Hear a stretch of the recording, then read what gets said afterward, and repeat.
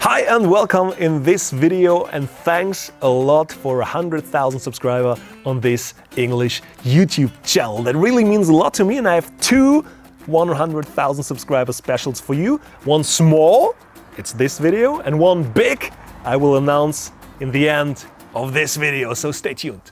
My name is Benjamin Jaworskyj, photographer and adventurer. 10 years ago, I started to teach myself photography. Today, I travel the world as a professional photographer and filmmaker. Learn from my experiences, mistakes and tips, and join me on my photography adventures. Yeah, the smaller special is more of a get to know more about me video, because on my German YouTube channel, maybe you don't know even that I have a German YouTube channel. I have actually the biggest photography YouTube channel in Germany, or German speaking channel, with over 260,000 subscribers from Germany, Austria and Switzerland. And that YouTube channel I actually run for now almost 6 years. So the people quite know a lot about me, and I did a lot of question and answer videos, and I do a lot of speaking gigs and stuff. So the German people know quite a lot about me, but the English people actually, I think, don't know much about me yet. So I decided that people can ask me some questions, and 5 of the questions I have now in this video, and I will talk about now. The first question is by Jamie, and she asked, or he asked, I don't actually know, what did you do before photography? And that's quite a good question. And I did actually do a lot of things before I went fully into photography and about the whole stuff that I'm doing, which is not only photography, there's a lot of more things I'm doing. Maybe I do a different video about that in the future. But I was actually going to school. I did the highest graduate that you can do in Germany. I don't know what it's similar in other countries, but you have to do this to go studying on a university. And I was on that point, maybe I was 20 years old then, and I was thinking about, okay, do I study? Do I go to the police? Do I do something else? I had actually no idea. And then I did just several jobs. I worked as an animator, I think it's called. Not doing animation like Pixar or something, more like going in a hotel and say, sha-la-la-la-la. That's what I was doing for 2 years, not the whole year, but seasonally. And then I did a lot of other things for agencies and stuff, and photography, but more as a hobby. And then I actually went over my hobby photography to a radio station, because I was filming a Redman interview, and that was maybe now 7 years or 8 years from now. And yeah, I was filming this, and over this interview I went into the radio station. I did an internship, 6 months, unpaid. Then I get my own radio show. Then I worked at the radio station for 3.5 years, and then I decided to quit and do all the stuff that I do right now full time. And that was 4.5 years, I think, from now. Yilmaz asked, how did you get to photography? And that's kind of a, yeah, just it was there. One day to the other, actually. I had a very small camera, a Casio Exilim camera, and that was over 10 years ago. It was a small pocket camera. The cell phones could not photograph very well during that time, so you had to buy those small cameras that you just can take pictures. And I was on a tour with my class. It was the last school year before we go to university and stuff, and there you do in Germany like a last trip together with the whole class. And there we were drinking a lot, and we were partying and eating and stuff, and then actually I decided, let's take some nice photos there, just with my small camera. And then I said to my friends, let's go to the beach, let's take some nice photos. And then we took some nice photos, and I said to my buddy, okay, let's take, because we were pumping and waiting lifts and stuff during that time a lot, and it was more of a fitness trend in that time. So we had nice shaped bodies, me and my friends. So you said, okay, let's take the shirts off and do some nice shots for the ladies and stuff. And then I turned the camera in black and white, and yeah, I actually photographed and thinking about what I photograph. And that was the first time that I thought about think things or people is actually a good thing. And that's what I started with. I started photographing people at first. Landscapes were always somehow involved, but mainly it were people in the beginning. And filming as well. I did filming all the time, but not professionally, just for fun, like holidays and stuff. And yeah, then somehow it became more and more and more and more and more interesting for me. Rick asks, where are you actually from? That's a funny question, and a lot of people think I'm from Austria, and some people in the comments write, I look like Adam Sandler. Actually, they write, I look like a mix, or I sound like a mix between Adam Sandler, Borat, and Arnold Schwarzenegger. And yeah, okay, I can live with that. I'm Borat, I'm Arnie, I'm a big Schwarzeneggers, and yeah, Adam Sandler is funny as well, so I can totally live with that. But I'm actually from Germany. I was born in the south of Germany, then I lived there for 15 years, then my parents divorced, and then I moved with my mother and my sister to Berlin with 15 years, and then for 15 years I lived in Berlin. And now I'm 30, actually 31, and now I live all over the world since the last 3 years. My base was in Berlin, but now we're thinking about moving somewhere else. Right now we are in Spain, but let's see where the future goes. But actually I'm from Germany. Celine from France, I think, asked, how did you learn photography?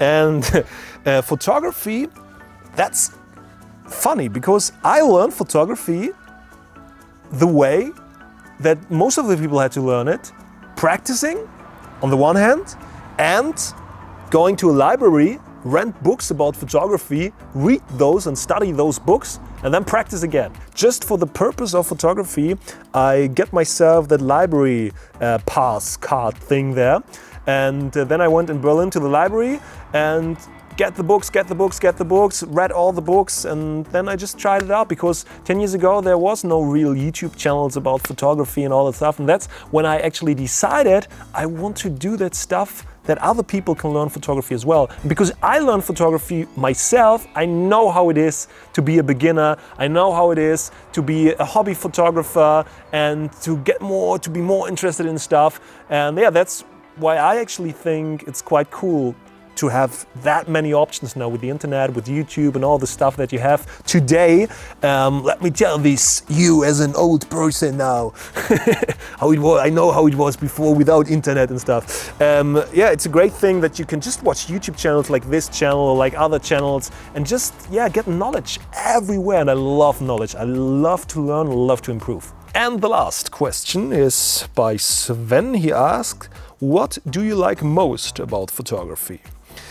Photography is different. Photography is not only one thing, and about landscape photography, for example, I like most that you are actually out in nature. I hate to sit inside on a computer. Sometimes I like it to watch videos and just hang around, but I like it more to be outside and to be in nature and to see all the different things about nature, like the power of nature, like wind and waves and all the stuff, how different it can look and how sometimes dangerous it can be, how beautiful it can be, how different it can just be.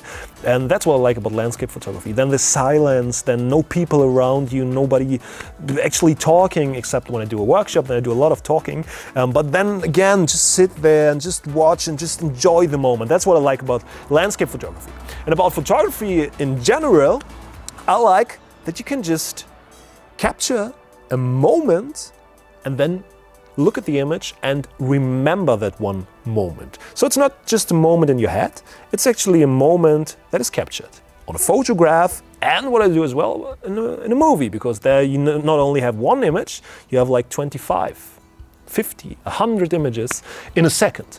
And then you can enjoy it with sound and all the stuff. And that's what I like about photography and about filmmaking as well.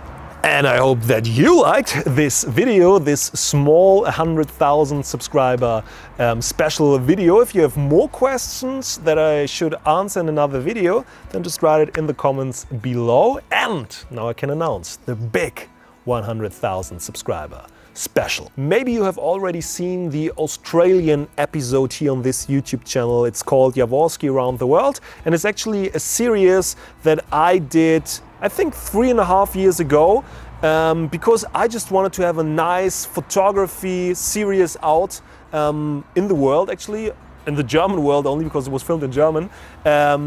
Something like a mix between Bear Grylls, River Monsters and series I just like, but with photography. So educational, but entertaining as well. With me just traveling around, photographing and telling people how beautiful the world actually is and showing it as well, and talk about photography and about the beauty of nature and all the stuff. And we did actually 4 episodes. We did one in Australia, one in Norway, one in South Africa, and one in Scotland. And those were all episodes we filmed in German only. And I translated the Australian version, you can find here on this channel, and dubbed everything. But that was a lot of work, and it's not that cool like speaking it just in person. So I decided when I do another episode, and that's what I decided 1.5 years ago, when I do another episode, I will do it in English and in German. In the future, I will do them only in English. So this is the first and the last in German, but the first in English episode of Jaworskyj Around the World. It's a 50-minute documentary, very epic because I take care about music a lot, very scenery because we photographed the most beautiful landscapes in Germany, and a lot of photography tips as well, and a lot of things about Germany, educational things as well in the video.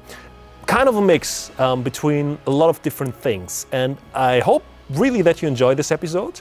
It will come out next or in 2 weeks. We are cutting right now and we have to figure out that everything is great and everything is nice.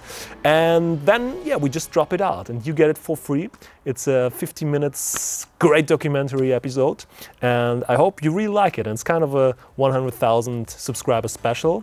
Let's look forward to the future. My goal is to bring that thing, of course on YouTube, but as well maybe on different other things. English is a world language, and that's why I decided to do this whole stuff in English as well, and the whole channel here in English as well, because I can reach people all over the world, and it's so great to get comments from people from France, from Italy, from Spain, from Portugal, from Germany, from Switzerland, from Austria, from Sweden, from Norway, from the US, from the UK, from Russia, from China, from wherever in the world, India, a lot of people, Indonesia, so we're all over the world. That's just amazing. And my goal for the next years is to actually meet those people as well, see where they live, what is beautiful around there, just travel the world and roam the world and explore, and maybe put that in more episodes with Jaworskyj Around the World, and maybe then as well on Netflix or on Amazon or wherever it might be, National Geographic. I don't know. But we will see. And you can really look forward for this great Jaworskyj Around the World episode in English, the first filmed in English as well, and about my home country, Germany.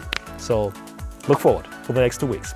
Hit thumbs up, subscribe to the channel. Let's go to the 200,000 subscribers, and yeah, see you on the next video.